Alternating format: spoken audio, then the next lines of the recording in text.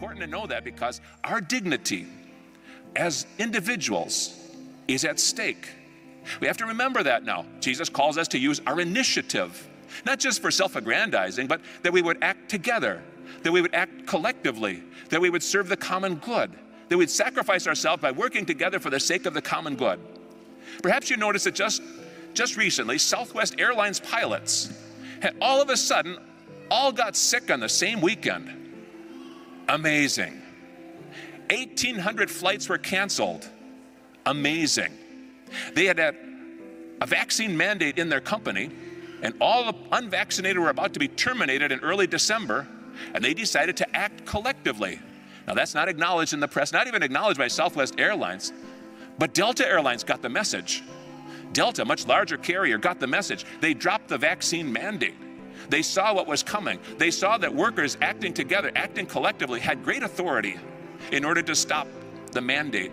Delta needs to go even further and drop its additional $200 healthcare surcharge for the unvaccinated. They don't do that for any other illness, whether you have any diabetes issues, any blood pressure issues, those that might be HIV positive. They don't charge surcharge for anyone else except for this. They need to withdraw that mandate. The workers need to stand together. It's that important that we do so. We find the nurses who got us through the pandemic, who worked like troopers, those were heroes.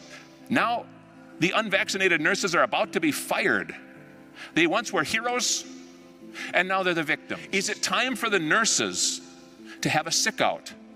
Is it time for the nurses to all be sick at the same time in order to make a point? Is it time to seize authority back from the HMOs, even back from the government, to reclaim our own authority as individuals? Now again, remember, it was solidarity of all the Polish people gathered together, solidarity together that overcame communism, that overcame the unjust mandates of a communist government. But only by acting together were they successful. It's that important that they do so.